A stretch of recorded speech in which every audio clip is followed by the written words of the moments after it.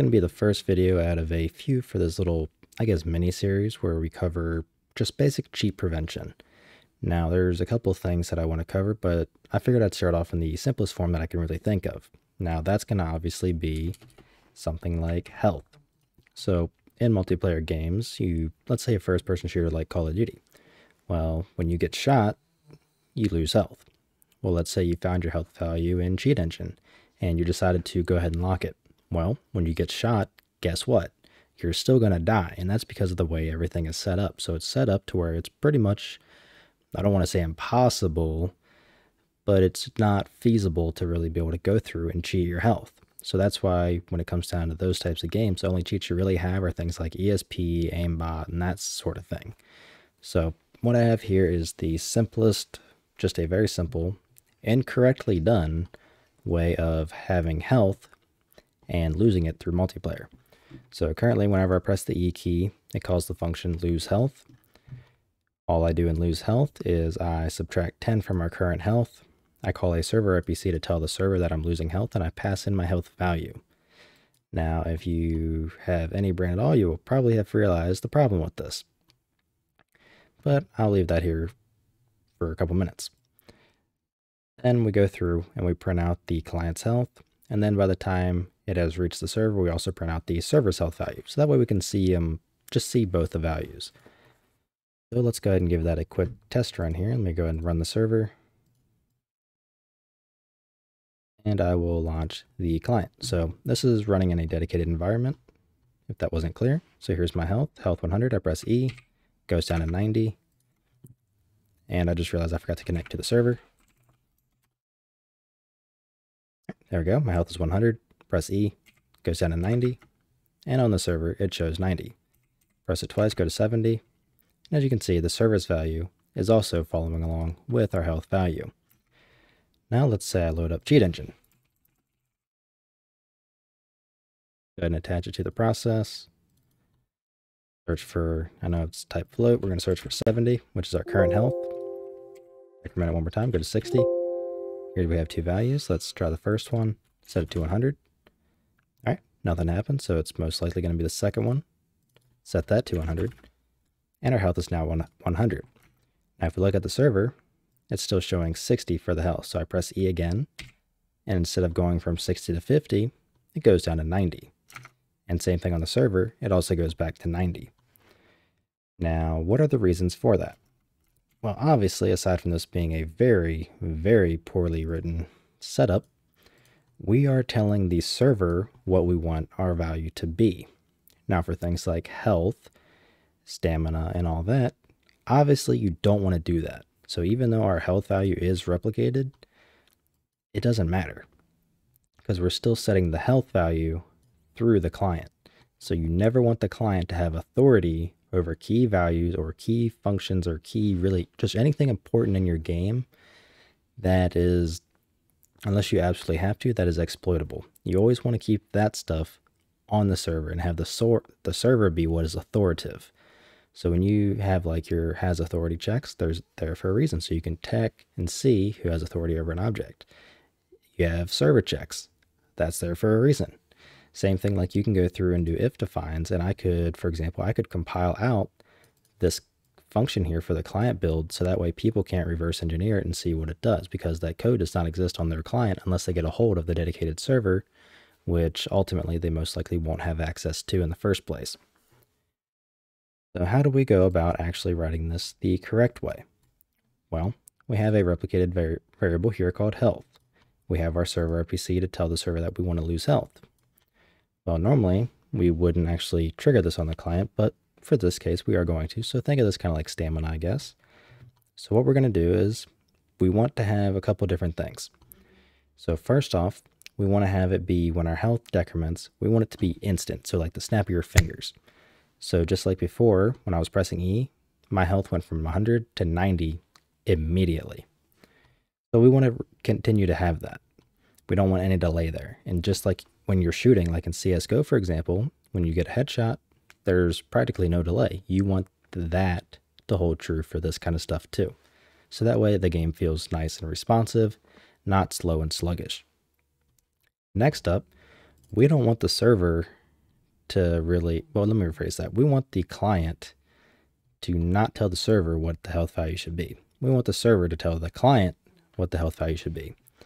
So what we're going to do is, instead of passing health as a parameter, we're just going to remove that from our server RPC, like so. And then we're just going to subtract 10 from the server as well. So ultimately what we're doing is we're subtracting 10 on the client, call to the server, subtract 10 on the server, and because it's replicated, the client will ultimately end up with the correct health value. Now, there is some problems with this as well. So those problems more so lie with shooters, but I'll get into that here in a minute. So let's go ahead and give that a try again. Okay, let's go ahead and connect. All right, and as usual, cheat engine. Search for 100.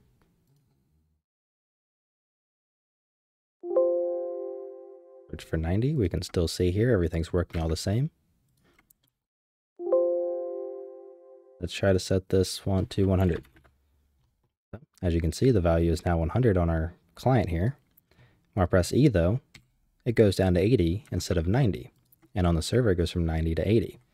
So if we go all the way down to 50, let me set it to 100, press E, it goes down to 40. So you can see there, it kind of, I don't know how you could see it, but let me can I lock this and just see what it looks like. So I press E. Well, it's showing 100, but it's showing 30 on the server. I unlock it. You might be able to see it. If you watch the 100 very carefully, you should see it go to 90 and then 20. Like it changes twice. So that's that little bit of delay that I was referring to. So ultimately, we're preventing cheating this way. So no matter what we do, if we have 10 health and we set it back to 100, well, we get shot again. Guess what? We're at 0 health and we die regardless, because the server has authority over our health. Now, what I was referring to earlier when I mentioned the problems with kind of first-person shooters, you may not necessarily want to have, like if you have your health being displayed, you probably don't want to have your health change on the client like we do here. Instead, what you probably want to do is have it be only changed on the server. So just like in CSGO, you can see your health. Well, or let me rephrase that. If you can see like an enemy's health, for example. Well, if you shoot that player, let's say they're at 100 health. You shoot them in the center of the chest, and on your client, you deal, I don't know, 80 damage. So they now have health of 20. Well, let's say on the server, something went a little bit wrong, or obviously this depends on how you have your setup for, just set up for everything. But ultimately, if the server thinks you hit them in the shoulder, for example, which with ping, that is a very likely option, especially if you're not using the client hit data, which I personally kind of recommend just using the client hit data with some validation checks in there, then you are going to have a kind of a frustrating time, because even though you hit them in the center of the chest, the server thinks you hit them in the shoulder, so the health is going to go from 20 because you hit them for 80. You're going to see their health go down to 20. And then by the time the server updates the value for everybody of that client, let's say the server only did 50 damage. Well, the player's health just went from 20 on your client, so you saw it with a health of 20 to 50. So you can kind of see how that would be a little bit frustrating. Well, anyways, the way you would normally want to set that up is you would just kind of deal with the little bit of delay. So obviously there's going to be next to no delay here because I am the host. But let's go ahead and just have the server have complete control, so I am no longer decrementing my health on the client. I'm only doing it on the server. So I can set this back to 100. It'll be this one. And everything still works all the same. So you can't really cheat there, and I'm barely feeling any difference in the delay, and that's obviously because I'm hosting on my own machine. Now, if you shoot someone in an FPS game, you might be considering that delay being an issue. Honestly, unless the ping is hard and you're lagging all over the place, you will probably not notice it unless you're staring directly at their health and doing testing to actually try to see if you can physically notice the delay between when you shoot, when the projectile or line trace, whatever, impacts, and when the health updates. Because obviously you're going to be paying attention to other things. And unless you're lagging really bad, you're probably not going to notice that delay. And if you're bad enough to where you do notice that delay, you have bigger problems because you're probably going to have a very hard time really doing anything because your ping or the other person's ping or just everyone's connection is horrid to the server.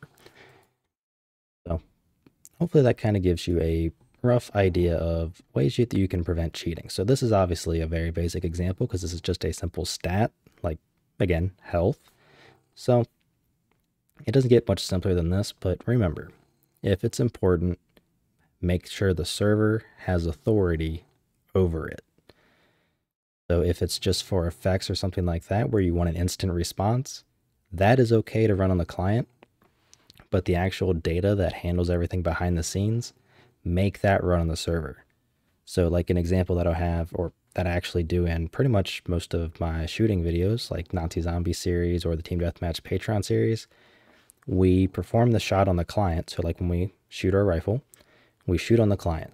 The client plays the smoke effect, the sound, you can see the case eject, and you can see the projectile impact and all that kind of stuff.